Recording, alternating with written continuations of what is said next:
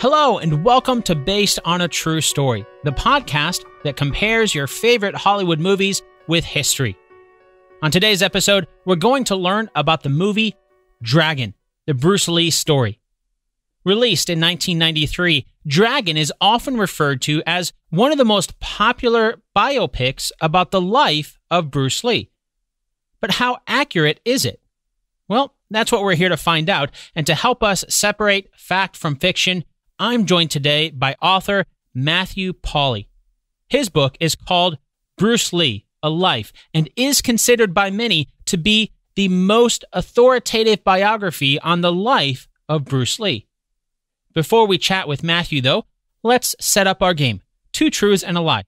If you're new to the show, here's how it works. I'm about to say 3 things. 2 of them are true, and that means that one of them is an all-out lie. Are you ready? Okay, here they are. Number 1, Bruce Lee was born in the United States. Number 2, Bruce Lee did not dictate his book on Jeet Kune Do to his wife, Linda. Number 3, Bruce Lee left Hollywood because of racism he faced when he was passed over for a TV show called Kung Fu that he helped write. Got him? Okay, now, as you're listening to our story today, your challenge is to find the 2 facts scattered somewhere throughout the episode, and then by a simple process of elimination, you'll know which one is a lie. And of course, we'll do a recap at the end of the episode to see how well you did. All right, now it's time to get Matthew on the line to chat about the historical accuracy of the movie Dragon, the Bruce Lee story.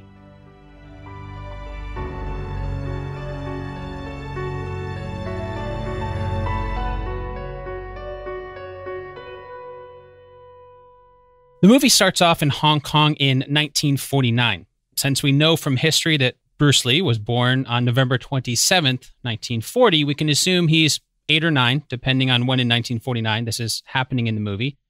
But almost right away, we see the young Bruce Lee start training one-on-one with Yip Man. Can you give us some background on Bruce Lee as a child and when he started training with Yip Man like we see in the movie? Sure, but first I just want to correct one thing that really annoys me about the first part of this movie and annoyed the Lee family, which is that he wasn't an only child living alone with his father. He had a mother, he had 3 older siblings and a younger brother, so they were a big family. And so this movie depicts him as almost being, an orphan child with just a father around. So that's the first thing that they, for some odd reason, decided to do.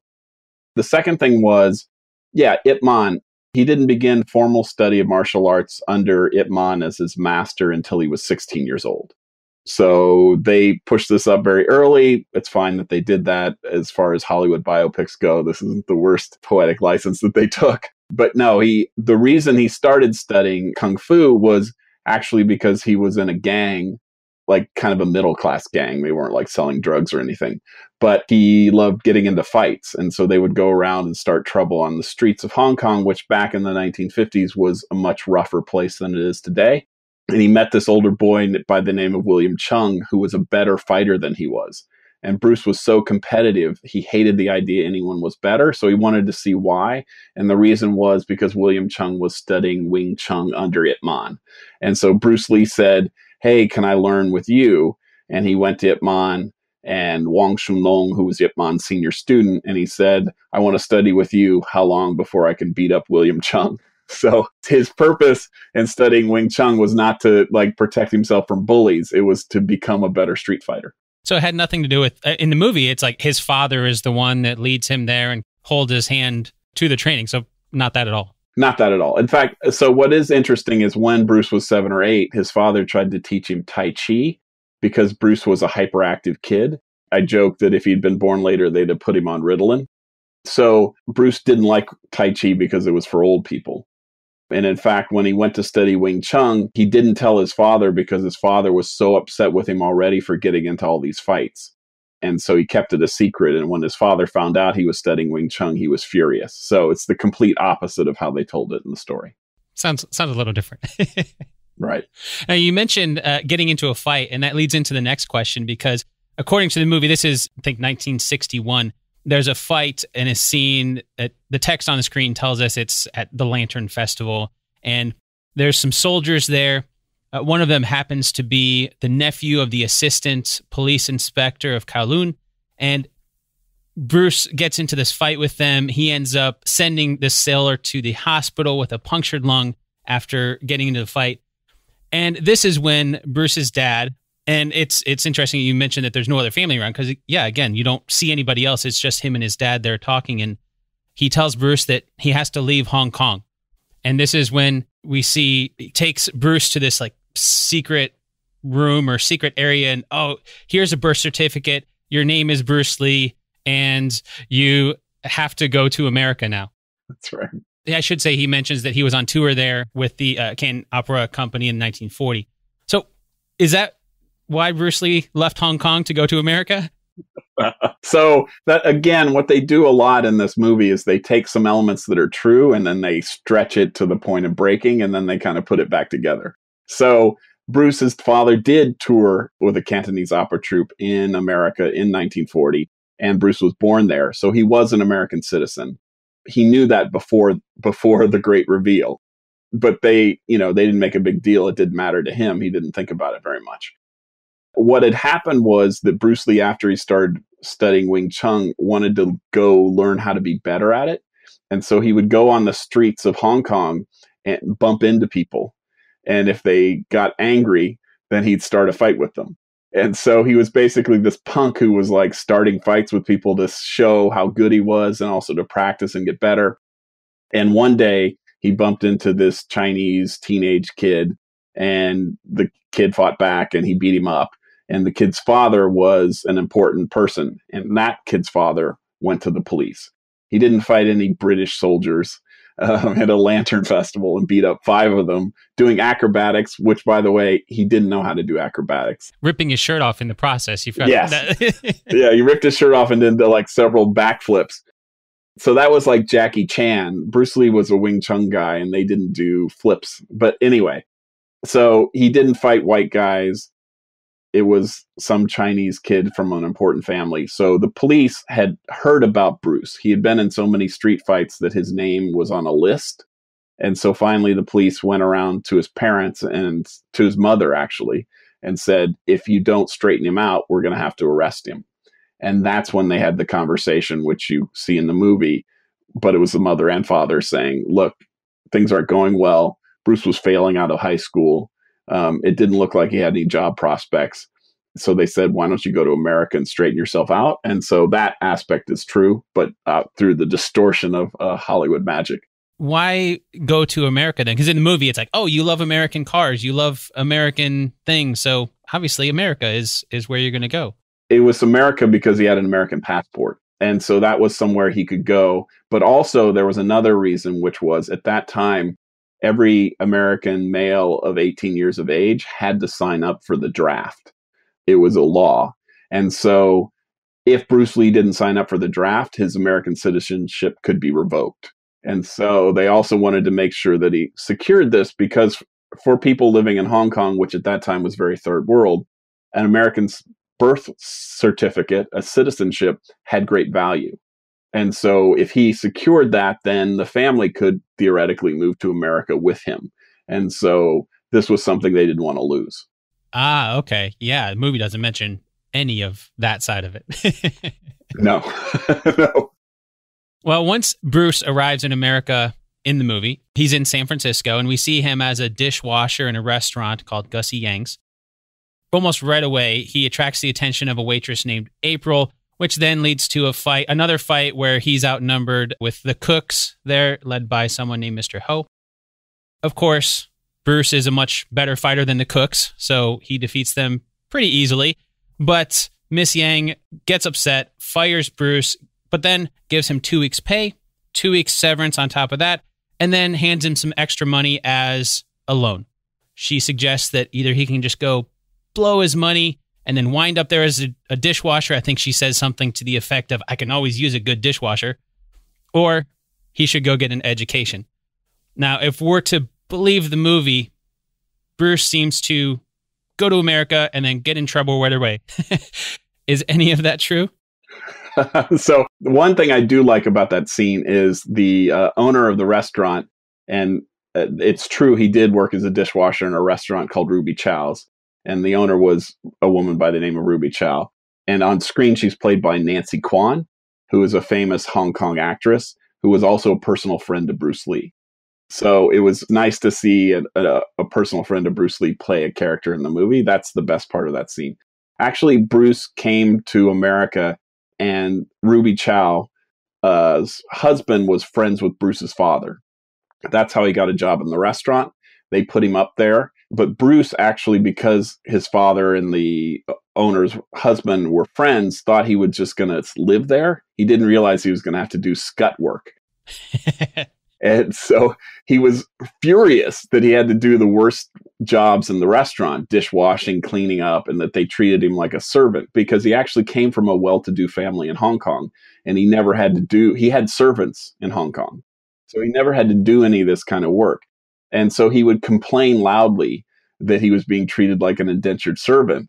And all the other cooks were annoyed by this because they didn't come from this kind of rich background, and they thought he was a snotty little brat. And so there were a couple times where he said something, and apparently once one of the cooks picked up a knife and threatened him, and Bruce said, "Come on, come get me." And then it ended there. So they took that moment, which is true, which is Bruce shot his mouth off and somebody challenged him with a butcher's knife, and then they turned it into a whole fight scene. In the alley behind the restaurant, and this whole fight scene there. Exactly. And that's actually one of the things. Bruce Lee's life has been turned into many different sort of projects, and they inevitably try to turn his life into a kung fu movie. And that's one of the problems, is like, you want to turn it into a genre kung fu movie, so you take things that are kind of true and then you turn it into these big fight scenes. Oh, you have to find somewhere in there to throw in those fight scenes to keep the action in the movie, because people are expecting it at that point. Exactly. So they have this genre constriction that they're forced into, and so they try to bend the biography to the genre. In the movie, we never, to my recollection, I don't remember seeing or hearing any dialogue necessarily about where Bruce goes to get an education after this. We see him on some sort of a college campus, and then there's another fight here. It happens with somebody named Joe Henderson. Bruce is working out in the gym one day, and Joe comes in. He spurts some racist remarks and picks a fight with Bruce. Bruce, again, pretty easily defeats Joe, and the three other guys that he's with, he's always outnumbered in these fights. After the fight, a couple of the guys come up to him and ask, "Can you teach me how to fight? I want to learn what you did." A little bit later, we see Linda Emery. She enters the movie as the only woman in Bruce's class. That's how the movie sets up that he goes from, basically he was a dishwasher, and then he goes to get an education, and then he starts teaching, and then of course meeting Linda. So how accurate was that, where he went from not teaching to teaching his martial arts to then meeting Linda? Was she one of the first students that he had in the US? No. So they play with the time frame. So what happened was, when he first got to America, he was already intent on going to college. They signed him up for essentially a remedial or vocational high school to get his high school diploma, because he hadn't graduated from high school in Hong Kong. So he went to this high school for older students, vocational education. And in his class was a man, African-American, by the name of Jesse Glover, who later shows up in the movie as his kind of best buddy. He actually is the first student of Bruce Lee. And he had wanted to learn Kung Fu, but other Chinese teachers wouldn't teach him. And he heard that Bruce Lee knew it. And so he befriended Bruce Lee. And Bruce Lee actually didn't really want to teach him that much, but because he didn't have anything else to do but washing dishes, Jesse Glover became his first student. Jesse loved him. He thought he was great. So Jesse told his roommate, who became Bruce Lee's second student. And then they told a couple other friends, and they became Bruce Lee's third and fourth student. And then Bruce started doing things like going and giving demonstrations at high schools to gain more students. And at these demonstrations, he would invite a tough guy in the crowd up on stage and say, "Hey, try to hit me." And they would try to hit him, and he would block all their punches and tie them up in knots. And then those people would become his students. So they took that and turned that into a fight scene on the college campus. But before he got to college and he went to the University of Washington, He had already had about 10 or 15 students who were also best friends, and they trained in parks, etc. And then he opened a school his first year when he was at the University of Washington, and he had a school running, and one of Linda's friends, female friends, was one of his students, and she told him about Bruce Lee, and that's how she became one of his students. But she did eventually become one of his students there, but introduced through one of her friends. That's right. Okay. So that's absolutely true, and she was one of his students, and he started to take a shine to her, and she was sort of gaga for him from the very beginning, and that's how they ended up dating. Okay. So then that leads into the next part, because in the movie we see once they start dating, the movie very heavily implies that it was Linda's idea for Bruce to actually start his own school, not just students, but have his own school. We see like a rundown building that Bruce is going to fix up, and you see on the glass pane of the door, it says it's the Jun Fan Kung Fu Institute. Was it Linda's idea for Bruce to start a school? I'm assuming not in San Francisco, but perhaps in Washington? No, it wasn't her idea. So one thing you have to know is how this movie came about, which is Linda Lee ran the Bruce Lee estate, and Universal Pictures bought all the rights to Bruce Lee from her as part of an overall deal. So the movie rights, the TV rights, the video game rights, the image rights, and also her book, in order to turn it into this movie, because they were going to make Bruce Lee part of, like Spider-Man, one of their franchises. And so because it's based on her book, this is really her story of who Bruce Lee was, and it's from their perspective, which is why this is kind of a romance, because this is Linda's version of Bruce Lee, how she met him, how it did. And of course, with Hollywood magic, they make her sort of a kind of feminist in the 1990s model, as opposed to what she was, which was like kind of an Eisenhower girl who was very strong but quiet. And so, Lauren Holly, who's beautiful, plays her as this kind of spunky thing, but actually Linda was much quieter as a person. Bruce Lee already had opened a school. She went to the school that he had opened, and he already had the idea of making it like McDonald's, like a franchise across the country. Ah, okay. Yeah, because that's something that she mentions too. The McDonald's key there of franchising it. Yeah. So they gave that to her to make her sort of a stronger female lead, basically. Okay. Well, once he starts the school, this leads back to something that you had talked about earlier. Bruce, he gets in trouble for teaching what they call Guelo, or Westerners. We never really find out who they are really, but the other That's right. Chinese martial arts teachers around, he goes into some room and they're around a table. Mahjong, yeah. Yeah. They're playing around a table and oh, you can't teach non-Chinese our ways. The Guaylo. Yeah. I think the movie just calls them the elders. Yeah. And they're going to enforce this rule. And the way they're going to enforce it is by pitting Bruce Lee against who we presume is their fighting champion, Johnny Sun.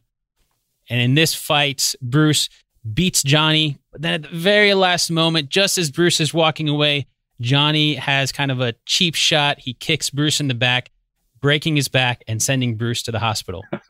That's right. That's how the movie sets this up.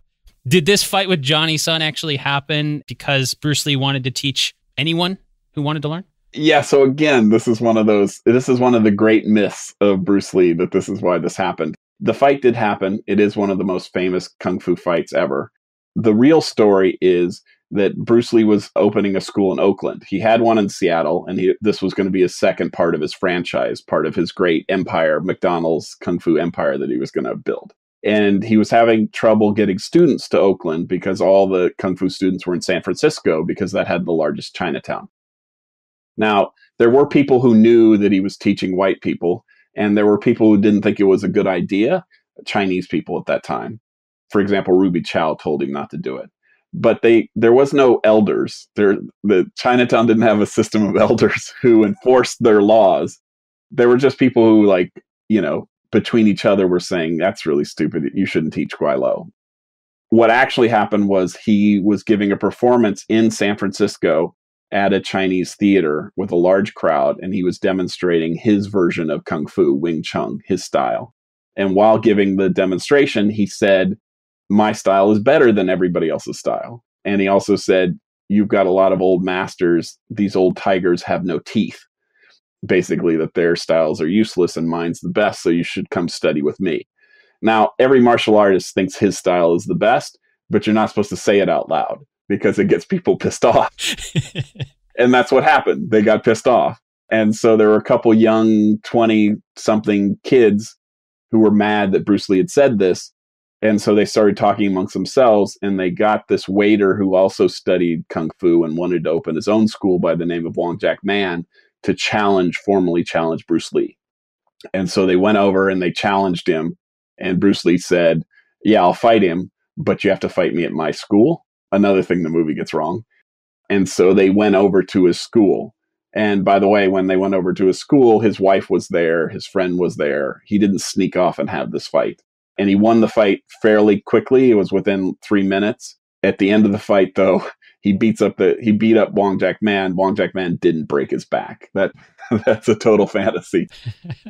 What happened was later, like 4 or 5 years later, Bruce Lee was doing an exercise. He hadn't warmed up for it, where he's picking dead weight off the ground, and he strained his back. So he did have a back injury. They just collapsed the time frame.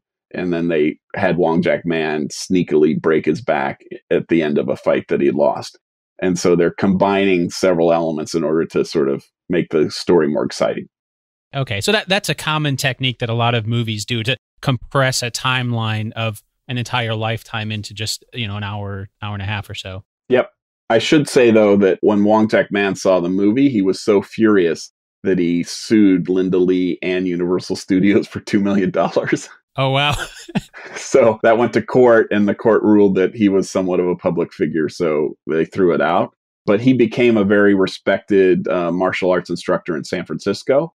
And for his whole career, he became the guy who broke Bruce Lee's back sneakily in a fight. Oh, wow. And so his students hate this movie, and they hate Bruce Lee. So this has become a lot, like within this little world, this is like a really contentious issue, what actually happened at that fight. Oh, wow. Yeah, that sounds very, very different. Yes. Okay, so as far as the movie is concerned, and it sounds like he did have some sort of a back strain, not necessarily a broken back. Right. But there's a montage in the movie where Bruce is in rehabilitation, and as he's in rehabilitation, he can barely move, and he dictates this idea of a new form of martial arts to Linda. And this is where we get Jeet Kune Do. Linda's taking notes, sketches. We see her typing it out on a typewriter. I paused the movie to see the title of it, just called The Book. And we know from history that, of course, Bruce Lee really did write a book. But the publication date on that, I looked, was in 1975, after Bruce Lee's death. And we see a scene in the movie where Linda's so excited. She comes and you can see the book is, oh, your book's here. So how accurate is the movie in depicting this montage of how Bruce Lee came up with Jeet Kune Do by dictating it to Linda while he was in rehabilitation? Yeah. So again, time frame and compression. They tried to get all of this into a very tight space. Bruce Lee came up with the idea of Jeet Kune Do in 1967, 1968, and his injury wasn't until 1969. So he had already had the idea himself, and he'd been working on it for actually the Wong Jack Man fight. When it ended, that's true. He was upset by how it did, and that led to his break with Wing Chun and his desire to form a new style. So for maybe 3 to 4 years, he had already been taking notes about Jeet Kune Do, and he had the name for it, and he had already started teaching it before he had his injury. That said, Linda Lee was extraordinarily helpful to his career. She supported him all the way. She was one of his students. She was a pretty good martial artist. So they're giving her a little more credit, or specific credit, than she deserves for this. But she was very much part of his life. And I think what's interesting, people should know, the Tao of Jeet Kune Do is the best-selling martial arts book of all time. I've written 3. None of them have sold anywhere near what that has. So all respect. But basically what happened is they went through and they found a box full of notebooks, and they just took those notebooks and spliced them together. And that's the book after he died. So he never finished the book. He didn't write it. It's not, if you look at it, it's not actually a book. It's just a series of notes and sayings that he scribbled through, like, 8 notebooks, as you do when you're prepping to try to write something, but he never got around to the actual writing of it. He just got to the research phase. Okay. Yeah, again, that's a very different picture than him dictating it all and having it all typed out and published and received back in his lifetime. Okay, so I'm assuming based on what you had said before, because after this, we see Bruce Lee go proving his new fighting style. And he does this going to, I don't remember if it was a high school auditorium or where it was, but he goes to this auditorium. He's like, pretty much pick out I'll fight anybody in this room and prove that my style is better. And you mentioned something earlier similar to that. Right. Of course, the movie uses this as an example of bringing Johnny Sun back, and he defeats him in under 60 seconds. I'm assuming that particular instance didn't happen. No, so from the moment he opened his first school, he would go give demonstrations. And what I think is interesting about that is that's how he created the Bruce Lee character that we see on screen. Is he did it essentially like a stand-up comic, working his material. He would go on stage and give demonstrations of what his style was, and he would tell jokes, and he would be funny, but he'd also be serious, and he'd invite somebody up. And he got to see from the crowds what worked and what didn't. And he invented himself as Bruce Lee, the Kung Fu master, on the sort of small stages of Seattle, Oakland, and LA. And so when you understand who Bruce Lee was, you understand somebody who had honed this persona, which was part him, of course, like any stand-up, but was also a reaction to the crowd. He knew what worked because he'd tested it. So he did go around and give these demonstrations, but he was always in control, and it was always like, I throw a punch, I'll block it. It never turned into a full fight. He did have a few fights with people who didn't like him. There was a Japanese a Japanese karate student he fought and beat in like 20 seconds. So Bruce Lee was a real fighter, and he could fight, but he never fought the Jacksoon Wong Jack Man guy ever again.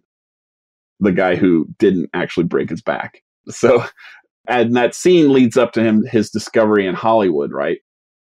What actually happened was he gave a performance in Long Beach outside of LA, and there was a hairdresser there who was a famous Hollywood hairdresser by the name of Jay Sebring, and he saw the performance and was impressed by Bruce Lee. And then Jay Sebring had a TV executive who was one of his clients talking about a new TV series he wanted to do with a Chinese actor who could do action. And so Jay Sebring put the TV producer together with Bruce Lee. So one of his demonstrations did lead to his Hollywood career, but it wasn't a 60-second fight to the death with someone. Okay, yeah. I think it was Bill Krieger. Yes. Happened to be watching one of the performances. He's, oh, hey, can you do this stuff in front of the camera? I've got a show called The Green Hornet. Let's do this. That's pretty much how the movie shows his transition from martial arts to acting. When he made that transition to acting, what happened to his schools? Did he put that chapter of his life behind him and shift over to acting? The movie kind of seems to imply that he did.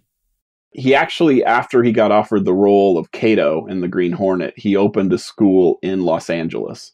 He did close his Oakland school because it didn't have enough students. And then he had a friend running his Seattle school. So for the early parts of his Hollywood career, he basically still had 2 schools going. He did spend a fair amount of time initially with his Los Angeles school, his LA-based school, and taught some of the students there. And he sort of had a bifurcated life. He had his Hollywood life, and he still kept up his students. But eventually, by the time he becomes world famous, he closed all of his schools down. Yeah, that's a lot of different irons in the fire to keep going, especially spread across the different locations. That's right. Now, there's one scene I want to ask you about, because there's Bruce Lee. He started his acting career, and we see a scene where he's walking with Bill Krieger, and the two of them are coming up with an idea for a new show. They're talking back and forth, and as they're doing that, from the dialogue, we start to get this idea that starts to take shape. It'll be a Western starring a Chinese immigrant. He's searching for his brother, except he doesn't use a gun. He uses Kung Fu. And they're both just excited about this show.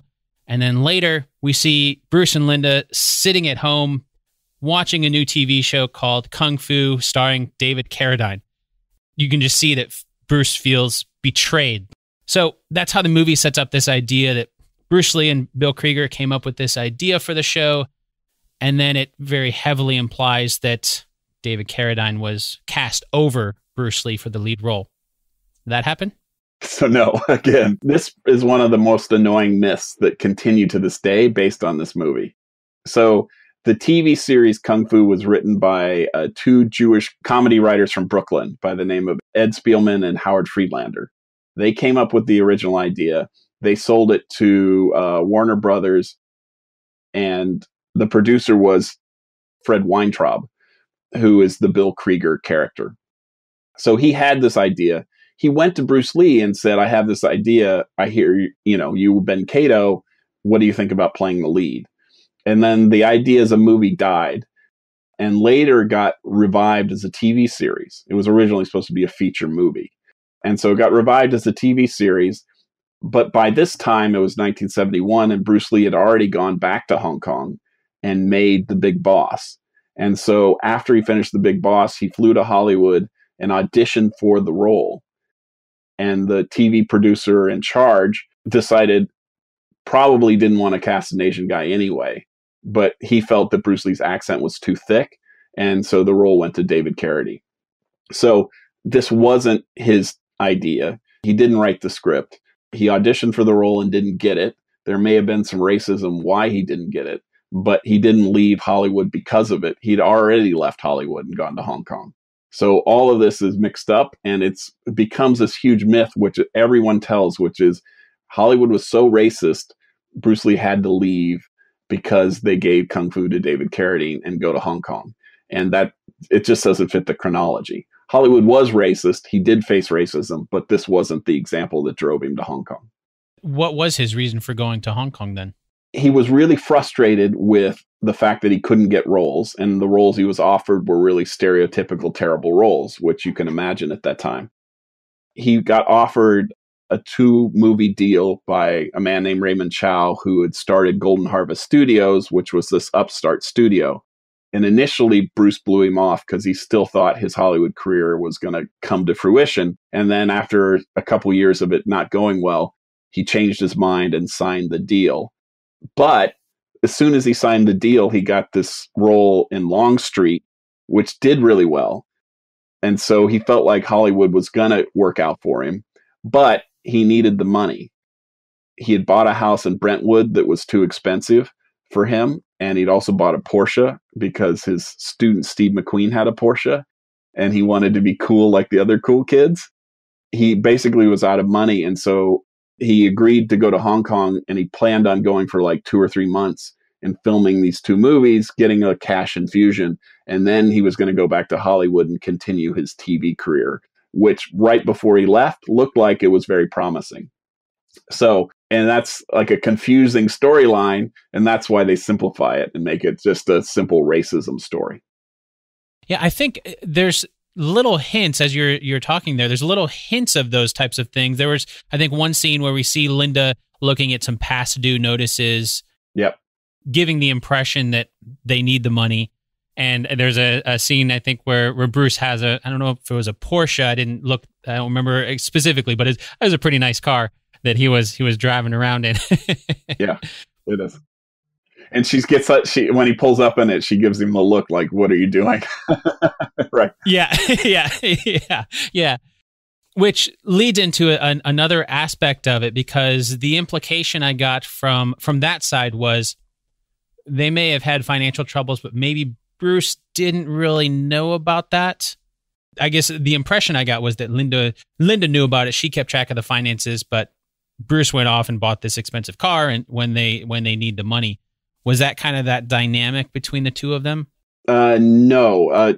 He knew about all the financial difficulties. There's letters where he sends letters. He had to borrow money from friends, and so he was like writing letters saying, "I'll get you your money now," or "I'm really sorry, I'm late with the money." So no. But one thing that did happen was when right at this period when he had the house that was too expensive and the Porsche, that's when he injured his back. And he couldn't work for 6 months. And he was making his money teaching martial arts to Hollywood stars like Steve McQueen. who were paying him the equivalent of $1,000 an hour. And he could no longer teach them. And that's when their financial difficulty got much worse. And so Linda had to take a job, which she had never done before because it was very 1950s. She looked after the kids. He brought in the money. And so she did have to support the family during his period of convalescence. So I don't want to in any way underplay her importance to Bruce Lee's success. It's just they polish it up and turn it kind of 1990s version. Okay. Well, that touches on something else I want to ask you about, and that is the overall way that Bruce is portrayed in the movie as a family man. In the movie, we see Bruce Lee. It seems like he loves Linda and his two kids. He's a workaholic, but it looks like throughout the movie, he's really just trying his best to provide for his family. Toward the end of the movie, he says something along the lines of, "I just want to spend more time with my kids and stop breaking my wife's heart because, I'm working all the time." What was the Lee family dynamic like? In certain ways, that's very true, which is he did love his wife. They were great friends. He adored his children, and he was a workaholic. But he was also a Hollywood actor in the era of free love. And his friends were like Steve McQueen. And so he had little things on the side here and there that no one ever reported before I wrote my biography about him. For him, he didn't. It was just that, he was a Hollywood actor in the late 60s. They all cheated, and he did as well. That didn't mean he didn't love his wife. It just he was doing what they all did. But the movie comes out and makes him the perfect family man. And maybe that's what a 1969 perfect family man looked like, but that's not what we think a perfect one does. And so they whitewashed his history in order to make him, it was Linda's book that they turned it into. They didn't want to get into it. And, what's interesting is in the original screenplay, they had a scene where he's in Thailand filming the movie, and there's an actress who's hitting on him, and he's awful tempted. But at the very end, he says, "No, I can't because I love my wife too much." And they ended up feeling that was too racy, and they cut even that suggestion that a hint that he might have been tempted away from, heart and home. And the truth was he had multiple affairs over the years once he became a Hollywood actor. Okay. Yeah. That's a little bit of a different dynamic than we see in the movie then. Yeah, very much. He was much more like Mad Men, like when you think about Mad Men, you think about these guys who loved their wives, came home and whatever. But when they were off at work, they had sex with the secretary or whatever, and it just didn't interfere. And that double standard was what he grew up with. And so it's just a different dynamic than those of us who grew up kind of post 80s, where that's just not acceptable. Yeah. Okay. Well, that's a good way to phrase that in another TV show example. Another theme throughout the movie that I wanted to ask you about was this concept we see of the demon. It starts at the very beginning, right? The very beginning of the movie when Bruce is a child, all the way to what I thought was a very specific date, the 32nd day of shooting Enter the Dragon near the end of the film. And then it's during that last vision that Bruce sees his own grave. And on the grave is the date, July 20th, 1973.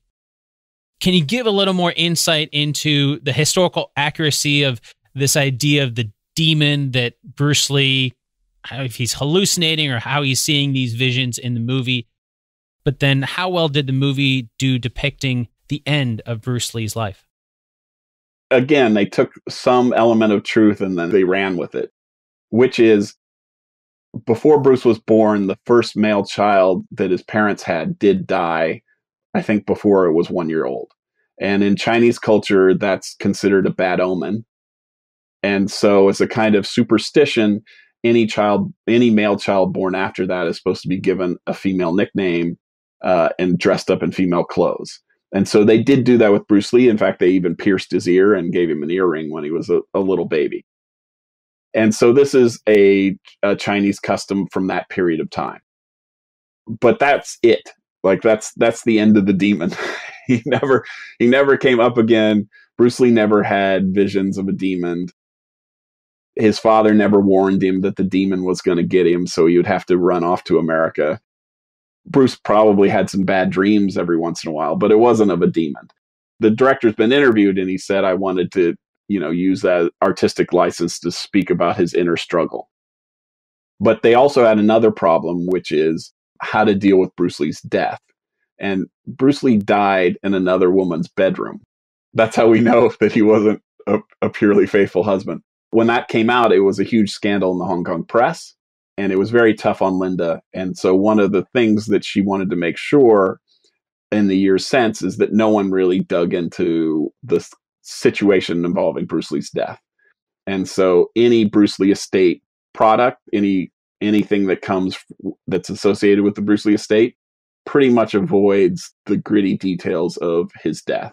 And so using the demon was another way for them to kind of skittle by what actually happened, which was he was spending the afternoon with his mistress. And for some reasons that are still under debate, he ended up dying in her bedroom. Oh, wow. Okay. Yeah, well, I could see that then, because that would go against the family man that they set up throughout the entire movie. Yep.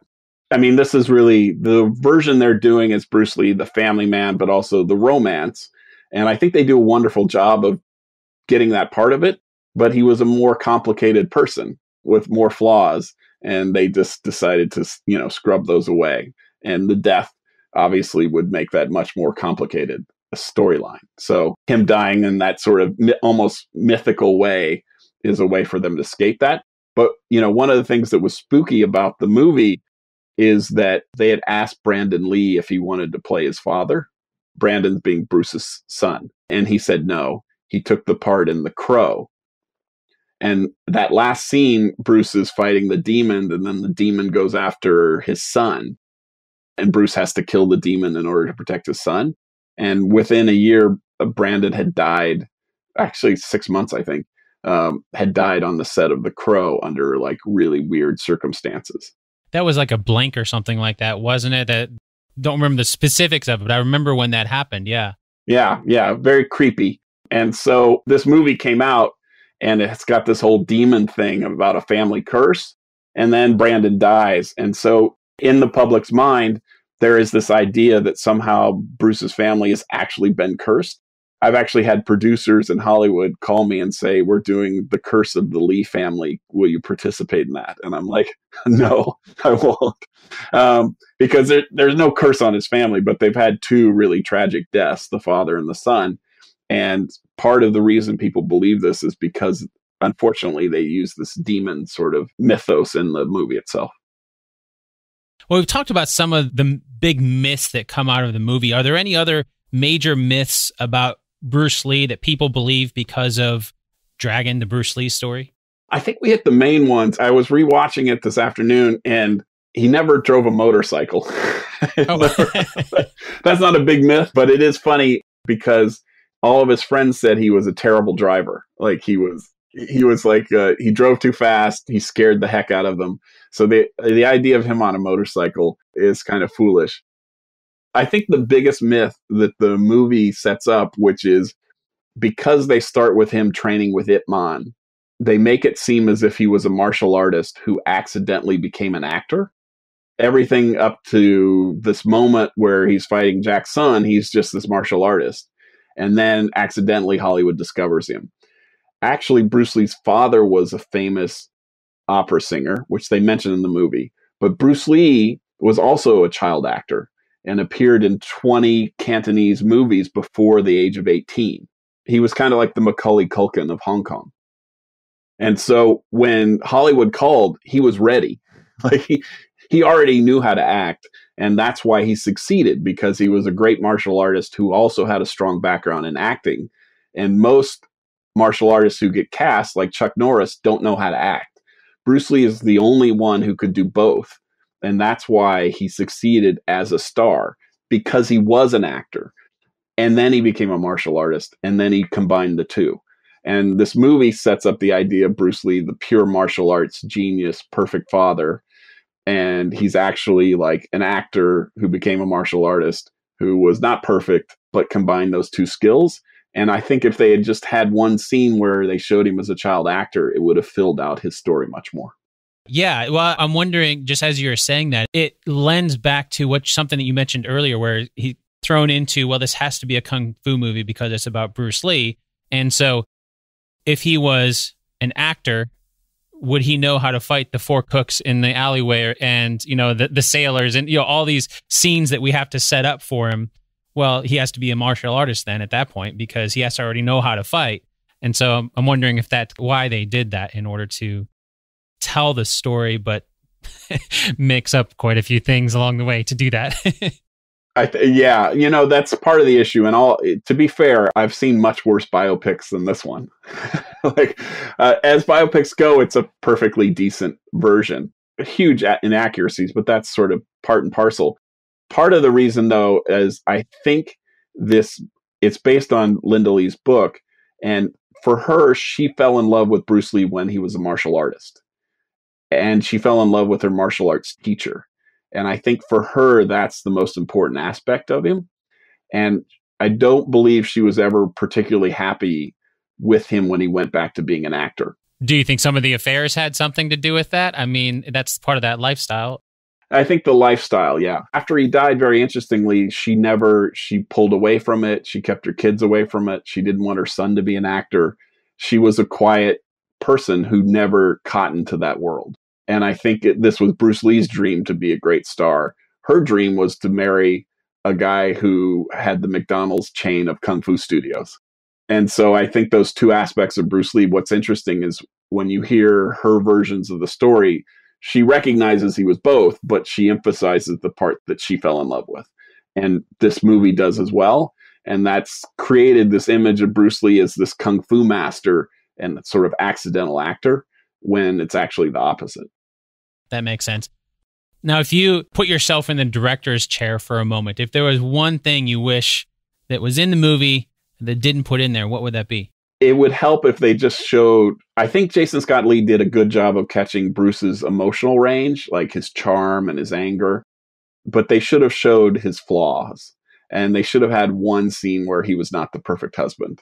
They should have one affair, because I think that would have shown a more complex adult version of him and allowed us to appreciate the fact that he was a flawed human being who was also able to achieve greatness. And that would have made it less a child's story and more an adult story. And every time someone, there's recently been a documentary that came out, ESPN's doing, and again, they skip the death, they skip the affairs, and they focus on Bruce Lee's accomplishments only. And they turn him into a saint and almost a demigod. And I really think it's important for us to appreciate him as a human being, because as a flawed human being, his successes are more impressive.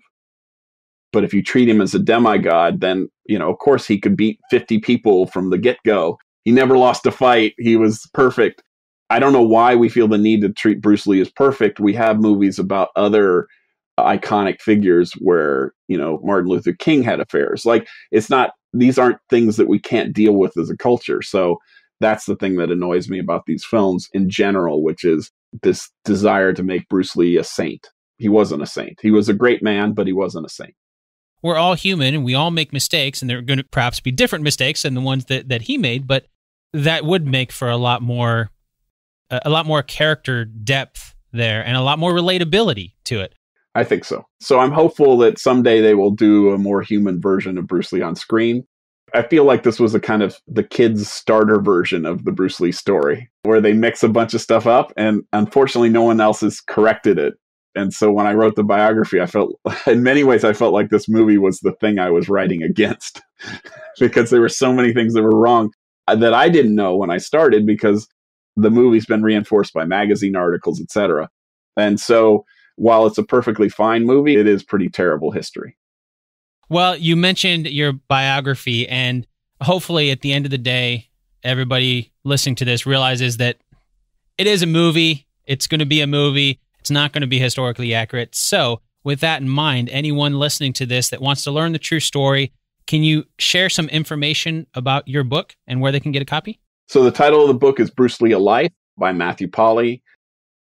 It's available everywhere. So you can get it on Amazon. It's in most bookstores still. Paperback versions come out.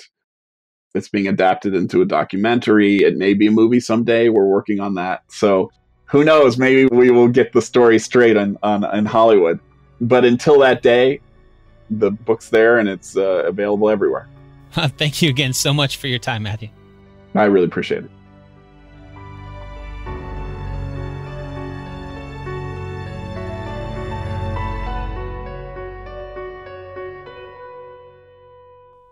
This episode of Based on a True Story was produced by me, Dan Lefebvre.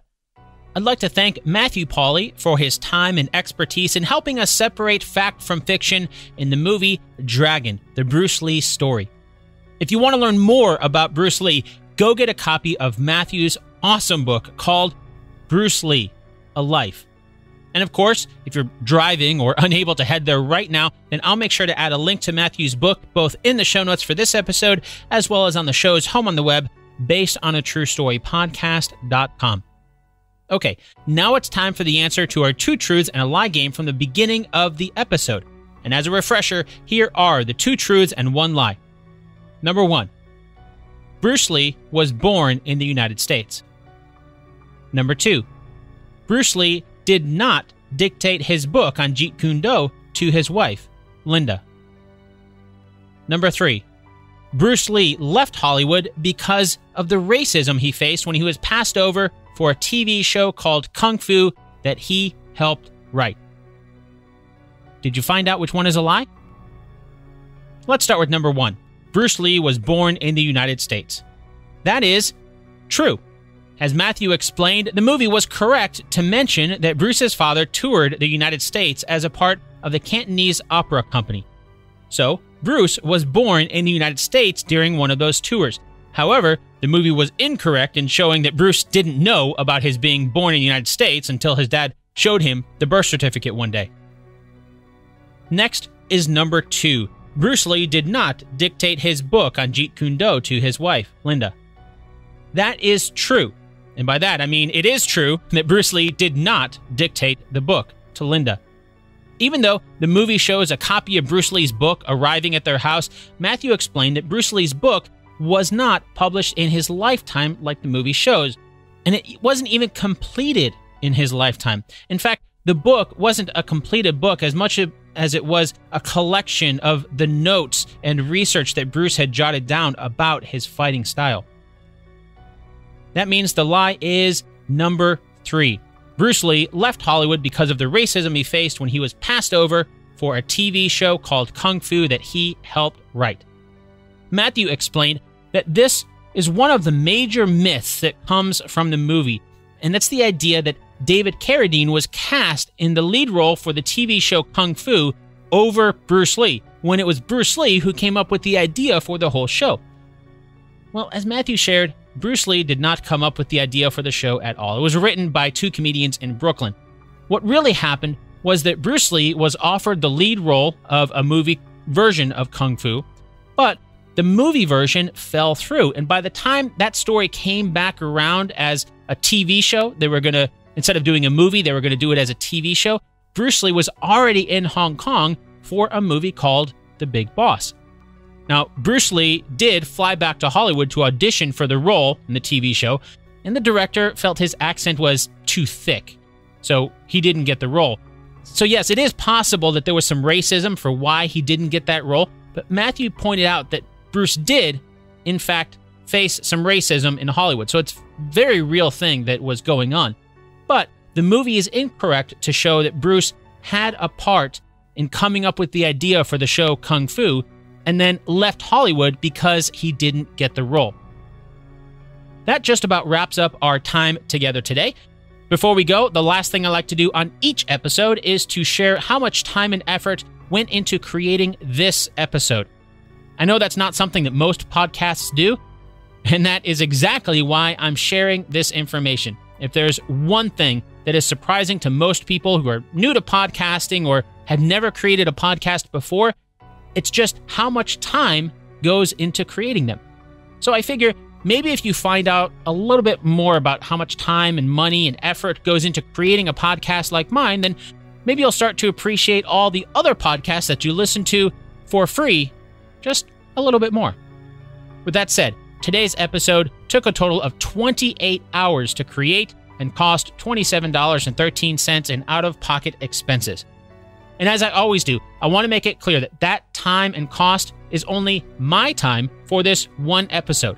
So that does not include the countless hours of my guest time researching the subject matter that we talked about, nor does it include any of my ongoing costs. For example, based on a true story podcast.com, right there you have the domain name has a cost, the website hosting has a cost, it's running on WordPress, which is free, but there's plugins, the theme is not free. All of these things cost money. The software that I'm recording this into, the hardware, the microphone, all of these things cost money. And that $27.13 for this episode does not include any of that. So it also doesn't include the time. So this episode took 28 hours. That was just producing this one episode. It doesn't include maintaining the website, updating things. I actually just ran through an update on my computer that took a little time to update some software on the computer. So it doesn't include any time like that. Now, if you enjoyed today's episode, I hope you'll consider helping support the next episode over at basedonatruestorypodcast.com/support. And as a bonus, you'll get access to hours of exclusive content on the producer's feed. Right now, there are 43 minisodes covering a different fictional movie and the way that they use real history or events to make them seem more realistic. For example, in our last 2 minisodes, we looked at where some of the fairy tales from the movie Shrek came from. And we also got to hear the original story for one of those fairy tales, Snow White. There are hours and hours of bonus content available immediately, and plenty more planned and in the works as just a way of saying thank you for helping me keep the lights on here at Based on a True Story. Once again, you can find out how to support the show over at basedonatruestorypodcast.com/support. In the meantime, if you'd like to add to the story, hop onto the Based on a True Story Facebook group, or you can reach out to me directly on Twitter, where I'm at Dan Lefebvre. That's DANLEFEB. And if social media isn't your thing, you can shoot me a good old-fashioned email at dan@basedonatruestorypodcast.com. Until next time, thanks so much for listening, and I'll chat with you again really soon.